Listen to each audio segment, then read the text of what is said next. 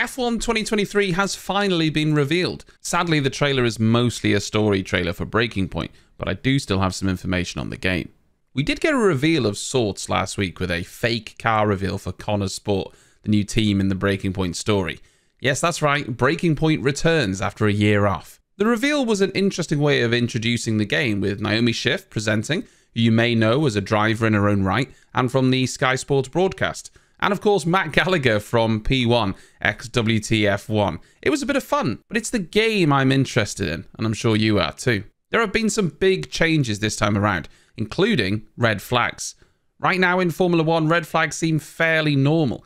It's a reasonably regular sight when a big accident happens, and the game is now going to try and replicate that. It's a nice addition to the game, just from the authenticity perspective, but hopefully you can tweak it in the settings so it's not overdone, especially in online races. For those of you who were hoping F1 Life was gone, they've actually doubled down on it, and we have a new system called F1 World. Supposedly this system links together modes such as time trial, Grand Prix, and multiplayer, offering a new exciting way to enjoy the game. Supposedly you'll have weekly and daily challenges to get new liveries, race suits, and helmets, as well as being able to improve your tech level and unlock parts and team member upgrades to equip to the F1 World car, improving various performance areas.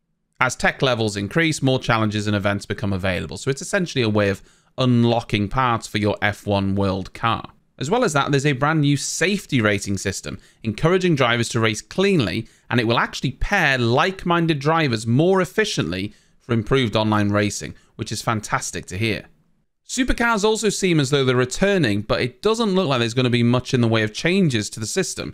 It feels to me as though they're perhaps in a contract with the car manufacturers, and they're just going through the motions to have it in the game, but doesn't look like they're going to spend much more time working on it after the poor reception. Of course, we're also getting two new circuits, which currently aren't in F1 22, Qatar and Las Vegas. Las Vegas will undoubtedly look fantastic, because the level of detail in the new Miami circuit was brilliant.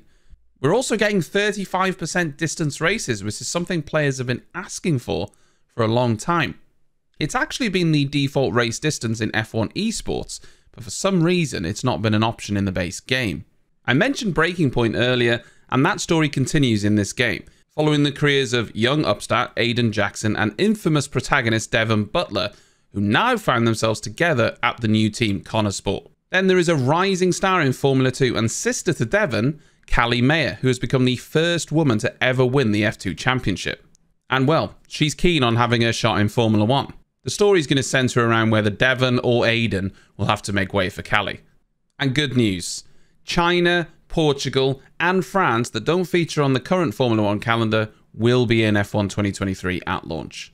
There is also an overhauled HUD coming, although they didn't share any footage in the gameplay that we saw.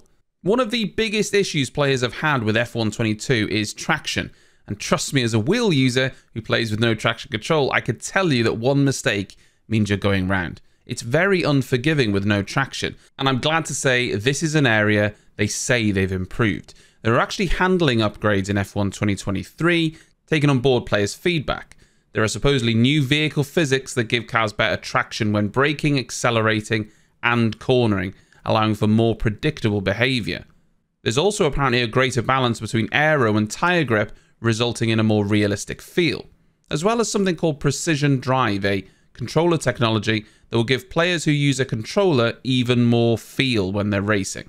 I don't know exactly what that means, but it sounds great. The game releases on June 16th for the standard version and June 13th for early access, and I look forward to seeing more information on the actual gameplay.